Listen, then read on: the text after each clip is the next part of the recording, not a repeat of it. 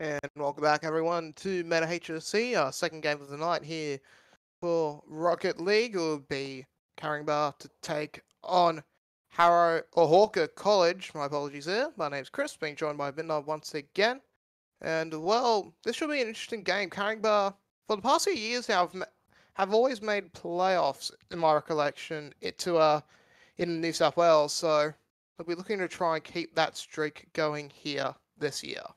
Yeah, but up against them is going to be Hawkers College. Now, yes, this is only week 3, Chris, but now is a good time to try and challenge some of the traditionally stronger opponents. And I think, as we talked about, Caringbah is definitely going to be one of them. A school, I should say, sorry, that has a reputation of doing well in the New South Wales area. And it's time to find out, guys, if they're going to continue that hot streak that we know they can pull off, or if they're going to struggle a little bit here. Because I'm taking a look at the Caringbah members, and I confess I don't recognize these names, which means there is a possibility that it may be the same school, but it may not necessarily be the same players. Yeah, I do recognize Tatagane and Hipster a little bit here. Not sure who the other player is, so we'll find out when we get in, obviously. I think it might be Ultras, but yeah, both teams at the moment currently 2-0. It's actually Sherry Army, so yeah, that actually makes sense. So Caringbah on the blue side, Hawker on the orange. It'll be interesting to see how these 6 players go here. Once again, it's going to be best of 3, and that best of 3 is going to start now. Yeah, it is time for the first kickoff of the night between these two teams, and it does look like Caringbah is able to get the first round of offense going. The question is, though, what follow-up have they got? We see Caringbah throwing the ball up in the air, but it is trapped in the corner. An attempt of a clear, but it's not really going to work out. Yeah, just allows Caringbah to get an opening opportunity. Tatagane can't get on the first try, so why not on the second? He gets the opener for himself, and well, that's just a nice little bit of play for him there. He recognises a little stuff up off the post, and then he quickly corrects, gets that goal, and well, that's the most important thing, getting the opener, especially for Caringbah, who go 1-0. Yeah, if it doesn't work the first time, make it work the second. Tatagane is able to do well in that start, set it up in the middle there, but his team just is not able to capitalize on what could have been the opening, and we do see a defensive move coming from our boys in blue. But Hawkers now, their first little round of the offense here in week number 3. How will it work out for them? Zoltex is trying to set up the ball, but again, it's getting trapped in the corner right now, which is just making it that much harder to get the offensive to work. And Caringbah are more than happy to have that happen, as it just gives them many opportunities to set up here. Tatagane once again has to go for the 1-2 off the post, but still leads to yet another goal there. Hipster just couldn't find a dunk down there, gets denied off the crossbar, but Tatagane well placed to cover up and finish off the play. And well, Caringbah showing why they are always a very consistently good school in New South Wales in regards to high school Rocket League, because they're 2-0 at the moment. We're going to try and make this series a quick one and go to 3-0 overall in the region. Yeah, well, so far they're doing well, and Tatagane is kind of leading them in that charge with the offense, as of course both goals are sitting in their back pocket, and they are fighting for the ball again. And when Tatagane gets on offense, it could be a little bit of a worry, because once again, look at where he is. Look, he almost has the ball, but he does lose control, but his team still got his back. Yes, indeed. Still doing a lot of work here, and it could lead to yet another goal here from Caringbah as Tatagane centers the ball, gets it to, well, himself, and that's yet another goal for him, as this man's just on fire. He just keeps finding it.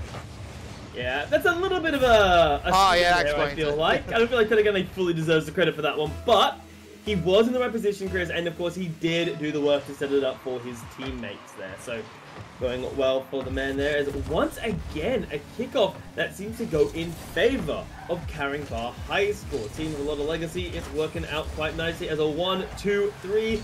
Will a fourth touch be enough there? No, Tatagane, he hits it the other way as a setup for Cherry, but it's a little bit too high there. Is there any follow-up in the middle? No, there is not. Yeah, Tatagane back to defense now to clean up the ball. Might be another goal here coming up for him though. Can he finish it off? He has to find the backboard, but he can't find the final touch here. Jeremy just keeping the ball in the midfield for the moment. A bit of pressure slowly starting to come through for Hawker here, but Ipswell Can he carry it through? Once again, getting it close, but not close enough there for Caringbah as Ultras just pushes out the ball. But yeah, it's just looking like we might be at the Caringbah show here at the moment here. They're really dominating possession, really dominating the control of the game, especially Tatagane, who's looking for a evolve. Can he find it? No.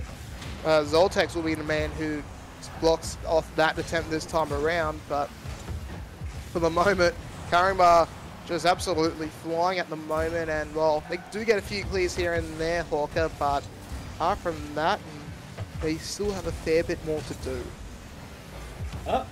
So far so now we have 2 minutes remaining, 3 goals in the favour of Caringbah High School, but there have been signs of life coming from their opponents in Hawkers College, right? They've had that offense before. They were trying to scramble the defense before. Tatagane with the ball control. Baits out 1, baits out 2, and takes all 3 in a single drive. And that is a pretty darn good pack, if you ask me. Just look at that. He just plays fruity for a full, and Ultras, he can't get the save. Oh, I think he can, maybe he can get MVP off 1 game, because tell you what, he's definitely making a stance here, Tatagane. Absolutely dominant stuff for him, as he's gotten all 4 goals so far. Can he make it 5? Well, he has 100 seconds to do so. Let's see if he can. Yeah, a phenomenal setup for this guy right now. It is insane what he's able to pull off in this car. What more can he do? His team recovering the ball while they were on defense. We're seeing a lot of members of Hawkers College on the front lines here, so it means they need to make this offense work, but they're not getting past the defense right now. Hipster's being annoying more than anything. Disrupting the guy with the ball. There is a setup in the middle, but Trimi gets the clear, and this could be some signs of life. As, on the bright side, at least Hawkers are still getting the offense going. They just can't get the shots. Yeah, they can't get an opportunity, and that's just frustrating them here, Hawker, as they will eventually lose the ball to Hipster Rail, and he'll bring it up for himself, senses the ball, whereas Tatagane won't be anywhere near. Shermside just couldn't make the ball here, but here we go. Tatagane trying to set it up for Hipster Rail, but Hipster just couldn't finish off the play here. We'll allow Fruity to just bring the ball forward here. The Cheramine, he's unable to get the clear, and well, that clean sheet is now broken. Fruity with the first response, although her response might only be a consolation. Yeah, a really good setup then. Fruity's like, thank you very much. I will happily accept such a donation. But the problem is, Chris, 42 seconds, 3 goals is what Hawkers College have got to contest with now. Are they going to be able to pull it off? It's going to be a hard one, because look where Tatagane is. He's trying to set up from above, not able to keep control of the ball, but that is more than anything just buying time for the last little bit. Yeah, just trying to burn the clock here as time slowly but surely ticks away here in game number 1. Caringbah through Tatagane have really dominated this first game. The defense did break down a little bit towards the end, but all the work they've done will not be in vain. Tatagane can't finish off the 5th. Hipswell sends it a little wide, but the result will not be affected here. Tatagane has gotten 4 goals to absolutely dominate game 1 and get Caringbah a 4-1 victory here. Yeah, a good start. All right, we'll call it 4-2. Make it a 4-2, just to try and make things a little bit fairer. 4-2 in Caringbah's favor. But for Hawkers College, man, they fought like hell for a lot of this one. But there is just, it's so hard against a team like Caringbah with a madman like Tatagane, who's just like, look, I appreciate you trying to play defense, but no, you're not allowed to play defense on me. That's just not how this works today, okay? In the future games, like, how are they going to manage Tatagane? Because he's gotten the 4 kills, but Hipster and Creamchi, they're also doing pretty decently. I'm sure they haven't got the star power of 700 points, but they're not just sort of letting Tatagane do it himself. Yeah, indeed. It's going to be interesting to see what happens in game number 2, because I am expecting Hawker to really start to target Tatagane a bit more. But yeah, Hipster was looking pretty good. Obviously got 2 assists there and a fair few shots as well. Jeremy was fairly quiet, but he was doing all right in the midfield as a 3rd man, so maybe he might just be looking to maybe open himself up to a few more assists and maybe a few more blocks in the midfield. So interesting to see what happens in this game as everyone rejoins their sides. Just waiting for the last player to join here, and I believe that is looks like There's been a game crash here, and I think that is for That looks like that is Jeremy. Creamchi, I think it's pronounced. Yeah, Caringbah, Cherry. It's hard to tell, but I don't know how to pronounce. I guess someone who's dyslexic to look at a name like that. I'm sorry, but I ain't got a chance. But it will mean there's a little bit of a delay before we hit our second game of our best of 3 here, Chris. But yep. I do just want to quickly talk about our team in orange, of course, Hawkins College. Now, yes, the game of number 1 didn't go the way that they really wanted it to, but it's not fair to say that they didn't show signs of life. They fought off really, really well, in my opinion, considering that they were on the back foot for a lot of it, as game number 2 is kicking off right now. There is no time for delay, as Hipster Whale just set up on top side, but there was no one for the follow-through. Yeah, Tatsugame has to rotate back, but look at that touch from Tatsugame. Is that on target? No, it's the post end. That's a familiar script there. Can't get on the first, but sends it in on the second. Tatsugame starts where he started game 1. Yeah, it's like, yes, it may not have gone in on the first shot, but hey, you know, Tatsugame decides, you know what, it may not have gone in on the first shot, but it's going in anyway, Chris. 1-0, 4 minutes 46, hell, not even 15 seconds into the game here, as once again, we're seeing the side of Winongot win the kickoff, and that is always letting them play offense first. It's forcing Hawkers College on a defensive start, and you can't really do very well, you know, if he's playing defense for most of the game. Unfortunately, I don't agree with the adage that the best form of offense is a solid defense. Yeah, it just makes it a bit hard, doesn't it, to move up. I mean, we did see him get 2 goals towards the end of game 1, and they might look for one here. Fruity, good opportunity, but just couldn't finish it off. But yeah, at the moment, it does seem like the defense is the best offense for Caringbah at the very least, as they just have to rotate back here, pick up the ball. Tatsugame just pops it up on high, and well, he's looked to try and clear it out, but just stuck in the pocket for the moment here. Fruity unable to get a clean line here, but Tatsugame, he's up in the attack here, has a 50, but Ultras is able to just block him off there. So score remains at 1-0 at the moment here, in advantage of the Sutherland Shire squad here in the Caringbah. But let's see if they can add to it here as Hipster brings it into the corner. Tatsugame will just leave the ball for the moment here as Jeremy just pushes it to the backboard here, blocks off one of the defenders. Hipster gets it off the backboard here. Tatsugame picks it up, he sends it high. Hipster goes up, he won't make the 50, however. Zoltek is already there at the ball. Yeah, and the defense coming out from Hawkers College in this second game is so much better. It's so much more solid than what we witnessed in game number 1. They know that they need to tie it up, and just as I say that, the cast a curse, as Hipster Whale is able to get a really nice shot. Actually, look at the angle of this. Coming through on that one. Tatsugame kind of baiting the defense in, and unfortunately the defense, he didn't have a choice there. You don't commit to that, it goes in. You just have to hope that you got the angle for the clear. Yeah, Tatsugame pretty much forcing that defensive error there from Zoltek, and well, yeah, might need to keep your mouth shut a little bit there, you, and you don't want to give him any more curses for the meantime. Yeah. Ultras unable to get the ball close there. Zoltek just pops it up on high, and well, yeah, I'll tell you what, Tatsugame, we said in game 1, but I think we should say it again, he has just been on fire at the moment, and the scoreline remains the same. Pretty much MVP, signed, sealed, and delivered to him there. So, but saying that, Hipster Whale's been doing alright. Jeremy has been doing pretty well in a third man role, and so it's just allowing Tatsugame really to perform. He's had a lot of pressure taken off him. I mean, he does have to deal with a fair few defensive blocks and maybe that extra bit of pressure that comes along with it, but it's just allowed him to play his style of Rocket League, and that style of Rocket League, I mean, it does rely on the post a little bit too much for my liking, but he gets a result, so hey, if it works, it works. Exactly. Well, and, you know, it's not broken, so why would you fix it? As he goes up high with the ball there, tries to bounce it through, but a little bit too slow on that one there. I don't think he got the connection on the downwards he was looking for, but his team isn't going to let the offense up just yet. We're seeing Tatsugame get given the ball over, but a 3-man defensive cluster in the corner here. It could be good as Ultras once again, this man is doing a phenomenal job on the defense, not letting him much through if he can avoid it. Hipster goes high with the ball. Tatsugame has the follow-up as well. What a shot.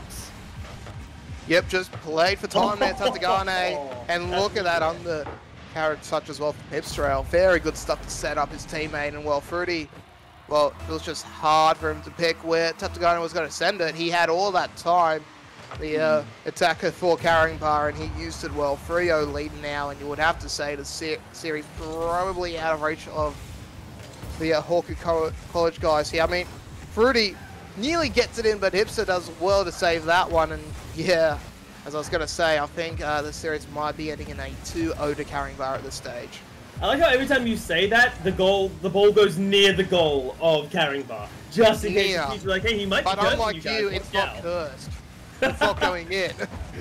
I've had a bit of a tendency of curses lately, so maybe I should be careful who I'm supporting here. As I'll just set up for his teammate there. We do see an attempt of a clear, but it's just not working out. And with a minute remaining, Chris, it is looking harder and harder for this recovery to take place as Zoltex. I mean, he's trying to do something here. If he can make this work, it might be the first big sign of life. But Hipster, once again, being an impregnable wall on the defense. Yeah, doing a lot of good work. And as I said, it's just giving that pressure away as Ultras will get a consolation there. But it might not be much else, unfortunately. That was a pretty good play for him, though. Ball comes through on the half volley. Jeremy, I mean, he did have a game crash, so he might be having a few technical issues on his end. But the turn was a little bit late for him there, and that pretty much opened up that near side of the goal. So Hawkeyes get one back. They have 40 more seconds to find two more to get the equaliser free to pull off an upset. But yeah, it does seem like it is going to be a very hard road. Even Fruity, who has been playing quite well for Hawkers, that's something we haven't really mentioned so far. Even if he starts to lift, it just feels like that defense is going to be pretty hard to break down two more times. Yeah, unfortunately. So 20 seconds left. It's looking harder and harder. More like a Herculean task. And unfortunately, we are mere mortals. We are no Herculean demigods. And it looks good. They might get one more on the back of Ultras here. They will. Okay, there's 7 seconds. I'm not going to say one way or the other because I'm going to curse it, Chris. There is every possibility. But as I said before, it is a Herculean task to get to that overtime situation.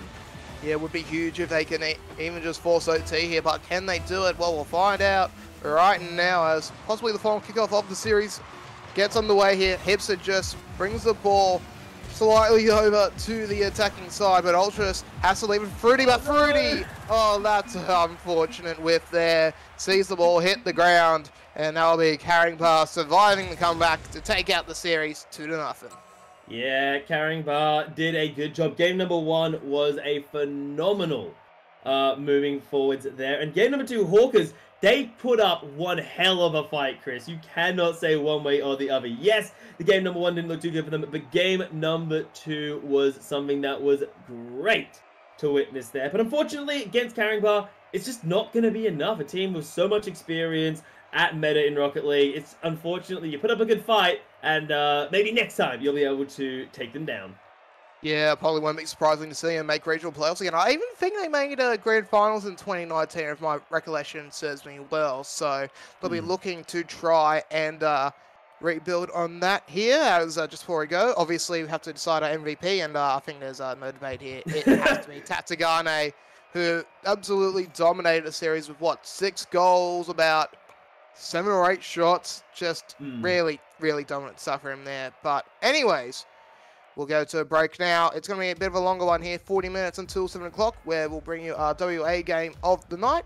It will be Willerton to take on Colby. It looks like, yeah, Colby's first team here. So come back in 40 minutes time for our final game of the night.